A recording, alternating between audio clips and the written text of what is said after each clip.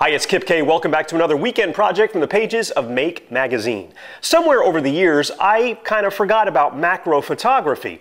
Now, I had done it early on, and just in the last few cameras I bought, I didn't buy a macro lens. Like this latest camera, I've got a couple of zoom lenses and then the standard 50mm lens. But macro photography is very intriguing, and you could spend a lot of time photographing teeny tiny objects, but you have to have a macro lens. Or do you? Well, there's a great project in Make Volume 6. It's called Macro Photography on a Budget. And that means it's real cheap to make and easy. Now let's build it.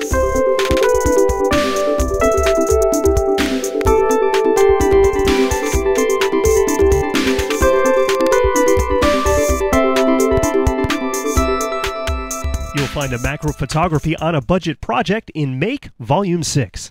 In addition to the standard fixed focal length lens for your SLR, you're also going to need a body cap for the same camera, a Pringles can or something similar, and also a piece of black cloth or felt.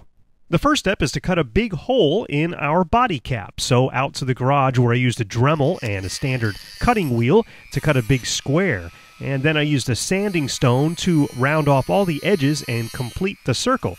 You may want to use some sandpaper and make sure you get all the burrs off so you have a nice round circle. It's real important that you clean the inside of this can because dust and dirt and digital SLRs do not go together. So you're going to get a lot of the grindings inside the can and some Pringle chip residue. I actually took mine out to the garage and hit it with some compressed air to make sure I got every little speck of dirt out. Then we'll lay the body cap on the bottom of our can and using a Sharpie, draw a circle the inside diameter of the hole you just cut. Now back out to the garage where we'll do some serious cutting on this metal bottom of the can, and it creates quite the fireworks inside the can, as you can see.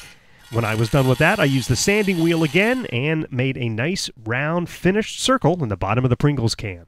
The original project called for using felt and putting that inside the can. I didn't have any felt, and I tried some black cloth, and I could not figure out how I was going to attach this inside the can, so I opted for some flat black spray paint and sprayed the entire can inside and out, and that was quicker and a lot easier.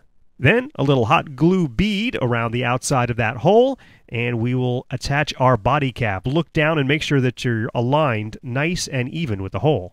Now the last step is to attach the lens to the other side of the can, and it's going to be smaller than your can, most likely. You might get lucky, and it'll fit nice and snug, but I used some of that black cloth and cut some strips, taped it to the lens, and then wrapped a bunch of strips around until it was a nice, tight fit.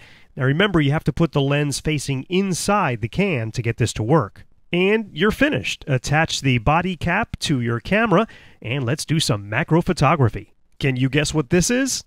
Well, it's a close-up of a small resistor. How about this? These are threads on a screw. Here's a couple of components on a very small circuit board. How about a few enormous salt crystals? Then I wanted to see what a dime would look like up close. There's FDR. Here's the edge of the dime. And that's FDR's ear. So the focusing is done by moving the lens closer or further away from the object that you want to photograph, and you have to use a tripod. There's no way around it. You're too close to the objects. I did find a little trick, and that is by moving the tripod legs in or out, raises and lowers the lens, those tiny little increments you need in order to get a nice crisp focus. So that's macro photography on a budget, and we'll see you next time with another weekend project.